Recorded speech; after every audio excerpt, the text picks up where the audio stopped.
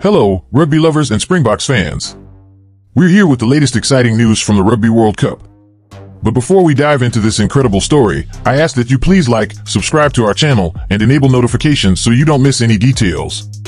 Here's what went down. Ireland dominated and easily defeated Scotland, securing the top spot in Group B.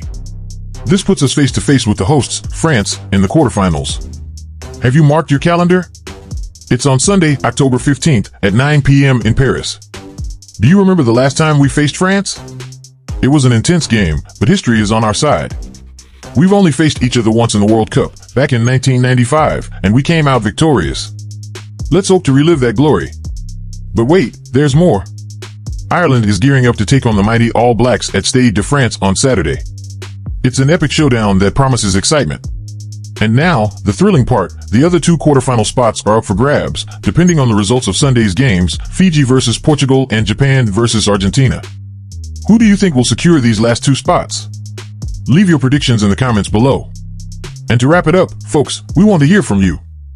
Who do you think will come out on top in the clashes between the Springboks and France?